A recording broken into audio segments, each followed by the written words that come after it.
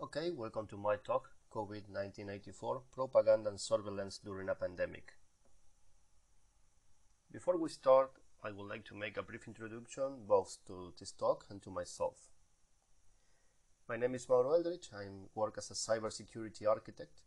I'm the founder of DC 5411 Argentina, and I was a speaker for Recon Las Vegas, Defense Siberia, Roadsec Brazil, Dragon Jar Colombia, PostCon Iran, and Texas Cyber Summit, among other conferences.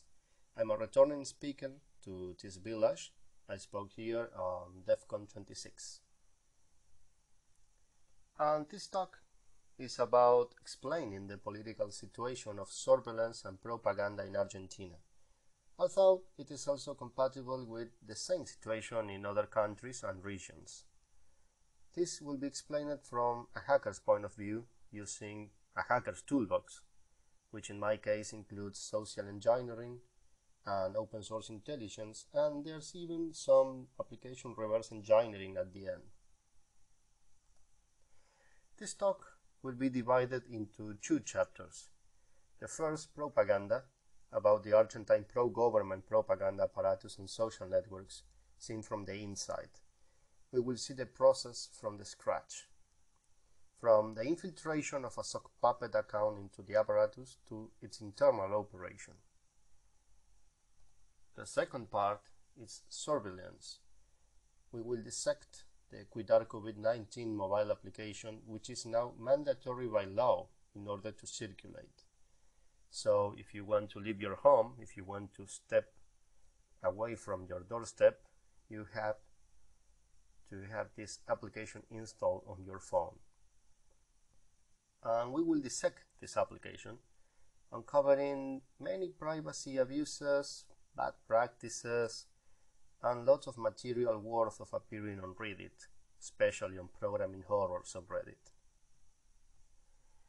Just as brief disclaimer, every item disclosed here is publicly available through OSINT. On my jurisdiction, it is totally legal to reverse engineer any application on any software, and I wasn't involved in any illegal activity directly or indirectly. So that being said, let's start with our first chapter, propaganda. So, what is propaganda, you might ask? Propaganda is a communication that is primarily focused on influencing an audience and furthering an agenda, which might not be objective or might not be real at all, and that may be presenting facts selectively. You might have heard the term alternative facts recently in media. Well, it's probably related to this kind of behavior. Online, agents of propaganda are called trolls. They massively comment on social networks, supporting a certain government in this case, or a certain movement. It might not always be a government, but a political movement. They try to establish their own debates and trends. For instance, in my country, it's pretty popular to see trendings like, "Thanks, President Fernandez," or "We support you, President Fernandez." They are also may be found diverting the focus from opposition debates. For example, every time an opposition part tries to open a thread or tries to communicate something, you might find the trolls leaving spam comments, fan cams, or any other material that, when exposed repeatedly, could turn this thread into something really difficult to follow for legit users or for interested users. So it may turn the conversation into something unbearable. They also work by establishing negative trends against the opposition, and they are usually grouped into troll farms, where they work together in an organized manner, surprisingly. How do you recognize a troll? Okay, first, it's pretty simple because lots of defaults configurations on their profile are present. For example, they don't have a picture, a profile picture. They use a fake one or a stock one.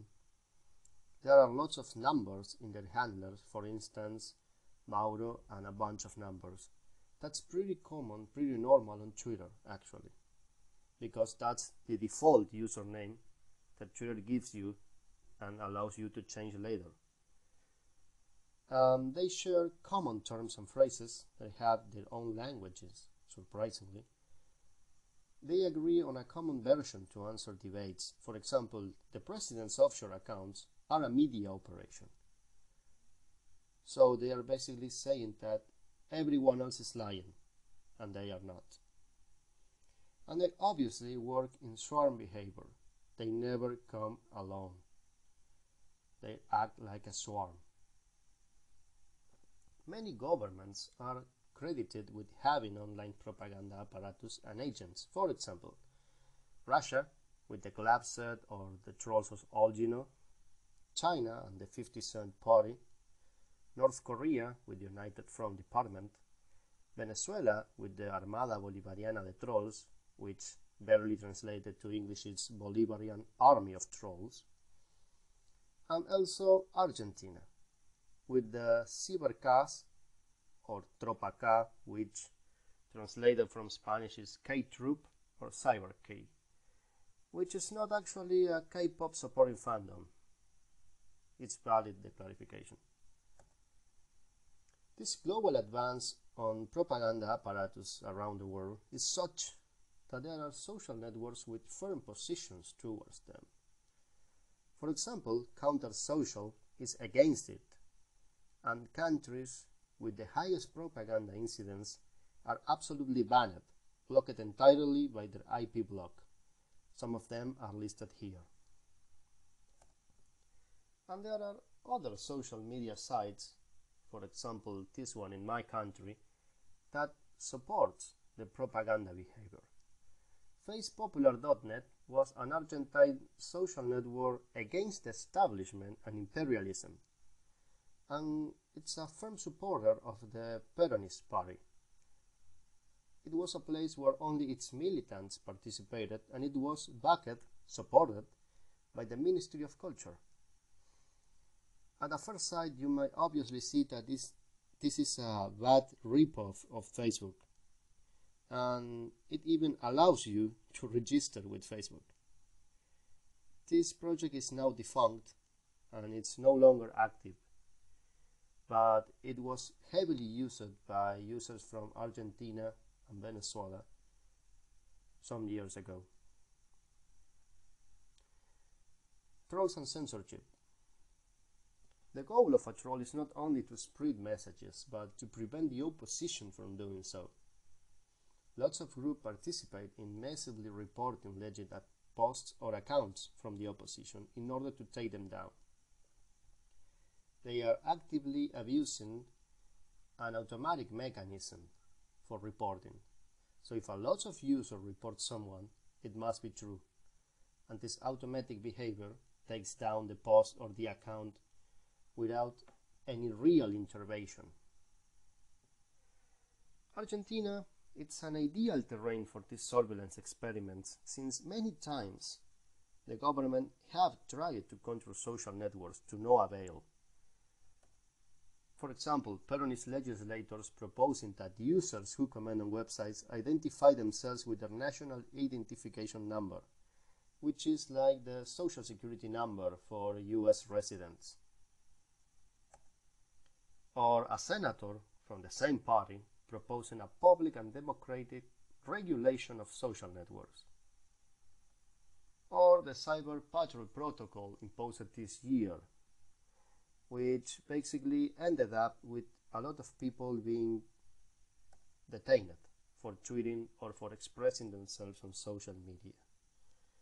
You know, there are a lot of projects and already installed measures to control social networks, but what about the trolls? The trolls continue working together and growing.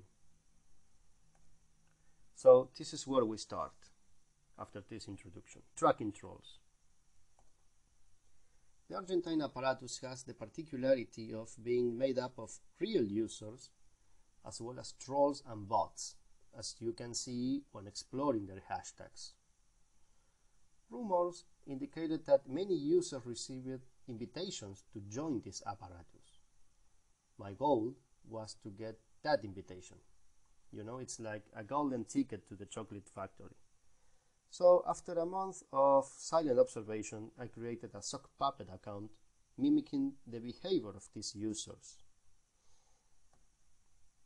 And it was configured using these settings: profile photo, President Fernandez and Vice President Fernandez together. The cover photo was Vice President Fernandez giving a speech at Vélez Stadium. And who was I following? The President and some ministers, along with a few real pro-government accounts.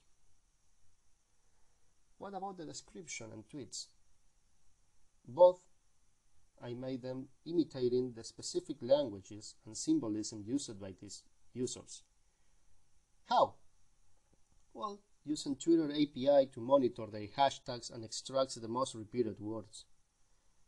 You might find them here as a word cloud. Most of these are pejorative terms to refer to opponents, like Bolsonaro for President of Brazil, Bolsonaro, and piranha instead of Sebastián Piñera, the Chilean president. So, after learning how they speak, and now that we speak the same languages, it was a matter of time before getting the invitation. This sock puppet raised 100 or so followers in a few hours. I have my original Twitter account since 2015 and I think I have less than 300 users, just for comparing. Most of these were trolls, but a few real users too. So I started retweeting official accounts and these real users and tweeting with their same hashtags. For instance, Macri should be in jail, our ex-president from the opposition. And after only 3 days, I received my invitation, this golden ticket, from a user we'll call DC. On the left, you can see the original conversation in Spanish, and I translated it the best I could to English. Hey buddy, we are making Twitter groups to install hashtags. Wanna join? Hey buddy, sure. What I'm supposed to do? Well, basically you have to tweet the hashtags that we send to the group. After agreeing this, I was added to the group number 300 and some of Soldiers of the National Project, containing 50 people. One of the messages shared there was this: guys, Ariel Garbars is asking us to use Larreta is responsible. Larreta is the mayor of Buenos Aires City and a member of the opposition. Now you may ask, who is Ariel Garbars, by the way? No clue so far. But in fact, both of these hashtags that made the top 5 in my country, one of them being Pescado Podrido M and Larreta is responsible, are fabricated trends proposed on propaganda groups. You might find the source on getdaytrends.com. Just for confirmation, I went to Trending earlier, and I found that this information was right. And these trendings lasted for at least 12 hours, which gives us a lead on how toxic are these propaganda interventions. Another message on this group is, hey guys, with Ariel Garbars, we formed a group where he's the administrator and tells us what to publish and at what time, so we can get our trend to always be on first place. Another user replies, it's like you say, we used to do the same long ago with the K-Youth, a new group. You have to set a day and a time, it's the best. Again, who is Ariel Garbars? Okay, remember DC, the original member who invited me here? Well, 10 days later, another account from him tried to recruit me again. So he has probably forgot about my account. Hey buddy, we're making Twitter groups to install hashtags. Wanna join? And I say, hey buddy, sure, go ahead. I was added once again to another Soldiers of the National Project 300 and something. Now by accident I was a member of 2 propaganda groups. There was a 6-digit difference between each group ID, for example 301 and 307. Each group can have up to 50 users, 49 if you do not take into account administrator. So 49 users multiplied by 6 new groups are almost 300 new users in 10 days. This is how fast can this apparatus grow without almost any effort. Currently, according to the last group ID I managed to find, there are at least about 350 propaganda groups on Twitter alone. This gives us a total of 17,150 users. I imagine all these people, try to picture all these people tweeting 5 or 6 times a day. They can make any trend they want. Well, also this doesn't end here. A WhatsApp group is shared with both groups I belong to, and of course, hashtags are shared there too. This group is CT7. There are 7 groups of around 256 users. If we take into account 255 users, we are not taking into account administration, multiplied by these 7 groups, there are almost 2,000 new users here that may be repeated. And adding them all together, we have almost 20,000 users. Again, there may be repeated users. This doesn't end here. This group had members from the USA, Spain, the United Arab Emirates, and even Germany. So upon joining, the administrator started sending hashtags. In this case, at 7:30 we come out with $buitre. That administrator, as you may see in the message, on the leading message, is Ariel Garbars. And that name now definitely rings a bell for you, right? So, okay, let's try to answer who is Ariel Garbars. He's the CEO of Protección Digital, which is digital protection, a company which was favored with many contracts by the federal justice and various Argentine governments. He was benefited to direct several state infrastructure projects. He was appointed Computer Attorney General for the 17 and 19 elections, and he's the leader of the propaganda apparatus on social networks. The Lord of the Trolls, we might say. The source of this is the newspaper Perfil, where he answered an interview. Here is a video of Ariel Garbars instructing the trolls live, but it is in Spanish, and for time reasons I'm not going to show it here, but it will be shared on the GitHub repository along with the slides. Obviously, since in Argentina we speak Spanish, the video is in Spanish. This was leaked on Twitter by a user. So, the final diagram of the trolls, or a simplified one, is here. Ariel Garbars acts as a leader, sends the trending topics to be installed to its coordinators, the coordinators of each group, which then share this objective to both Twitter groups and WhatsApp groups, which then are executed by the trolls. So is this illegal? In Twitter platform, it is against the terms of service. The Twitter safety team actively tracks and takes down state-linked propaganda groups. And in our country, well, it is not. In fact, it looks suspiciously endorsed, like the Facebook rip of social media I showed you some slides ago.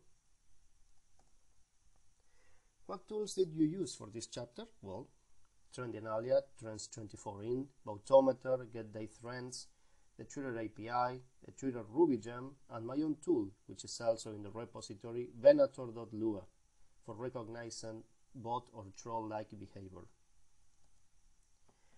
So what is the propaganda apparatus up to right now? Generating hashtags supporting the use of the government application to monitor the coronavirus outbreak.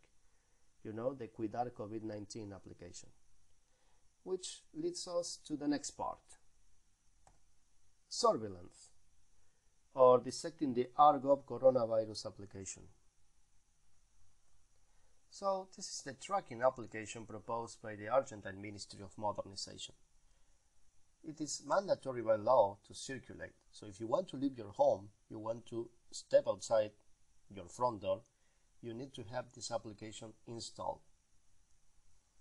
The current version is 3.3.1, but here we analyzed 1.0.2, 3.0.7 and 3.3, using the most common tools available for Android compiling and reverse engineering. At first glance, I noticed a lot of broken functions, and reviewing the code, I found many dyslexic errors, like, for example, deshabilidad instead of deshabilitar, which in English means disabled, bonotes instead of botones, buttons, and this problem is repeated regardless of the decompiler used. Numeor instead of numero, number, masculio instead of masculino, male, autoevaluacoin instead of autoevaluación, which is a critical feature of this application, the autoevaluation module. And after digging a little bit further, I found a new rolling write-only token disclosure, which is not a vulnerability per se, but will become handy later.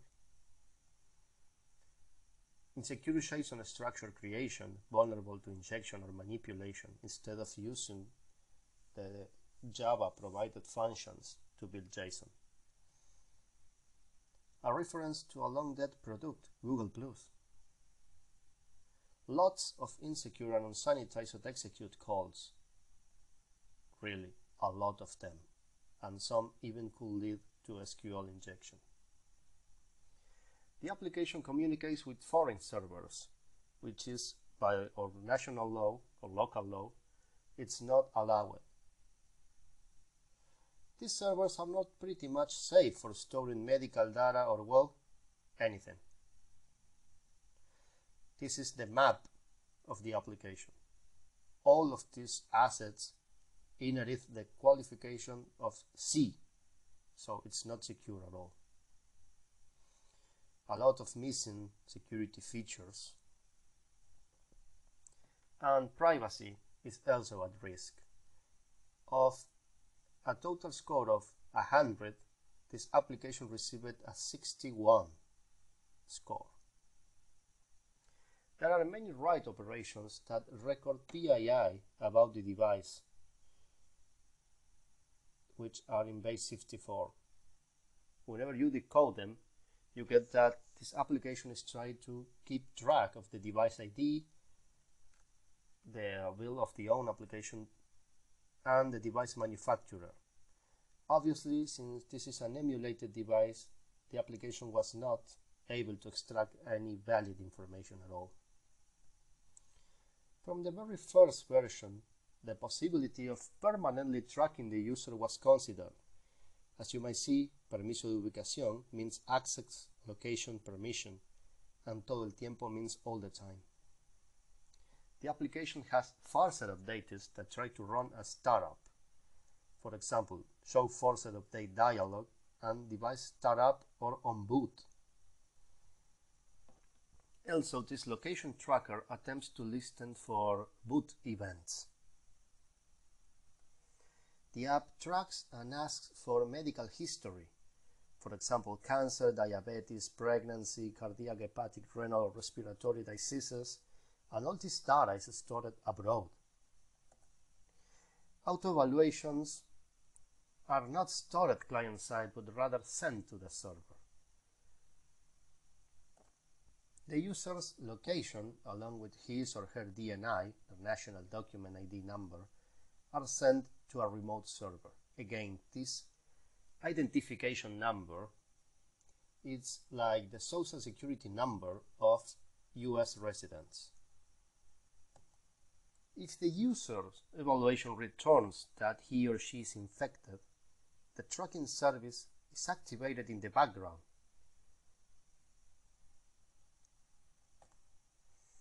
Also, by default, the app allows backup mode, which may send private medical information to Google.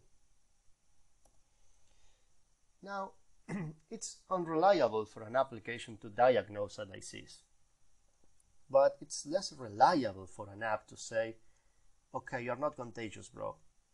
We are during a pandemic, but hey, you're not contagious. You're safe to go. No sos contagioso means in English you're not contagious. So the app has an option or feature for that. Now remember the last time you Googled your symptoms of for anything you have. I had a slight fever, my ankle hurts, I have a headache. What is the first result that Google answered you? You know, it's probably not something good at all, or not accurate at all. Again, for example, in this snippet of code, it tries to determine if a user is not infected or not contagious. Again, you might have to see a professional, not an application. And this is not the first time we do something like this on the Argentine government. We were featured a lot of times on Programming Horror on Reddit for this kind of things. For example, this was the application that the Argentine government forces people to download when they land in Argentina to control coronavirus infections. As you can see, it is really long if it might give you a little sample of how we work here. Now, on the first version, the 102 that I have reversed, I found this string all across the code base, all across. So who is Sergio C? We won't disclose its full name. Who is Sergio? A possible author, a project lead? After some Google queries, I landed on his personal site. He has worked on a lot of government apps before, including transport, local government, national government, healthcare, and even now on the government's main application, Mi Argentina, which is My Argentina. So, following the email he provided on his site, I found out that he was leaked a good couple of times. So this might even raise the attack surface for this kind of application. Now, what is everybody else doing? What are all our neighbors doing? All of them are dropping centralized solutions or centralized contact tracing. But we insist on keeping this model, on pushing forward this model. And so to close this chapter, this application was launched without publishing an audit, report, or penetration test. And it isn't HIPAA compliant, not at all. This is especially serious knowing that it handles medical information and sends it to servers abroad. Now ask yourself, please, what will happen if you develop an application of this poor quality for your employer? Let's jump to the conclusions and questions and answers. Although it might seem obvious for us who are techies, geeks, hackers, or whatever, always inform yourself through professional, neutral, and verified sources. They are not easy to get, and again, it may seem obvious to us, but not to the rest of the world out there. Just because a term or a phrase is trending does not mean that it is real or automatically represents the thinking of the majority, right? Every day, somewhere and at all times, there are groups of people and machines designed to install biased thoughts and debates in society.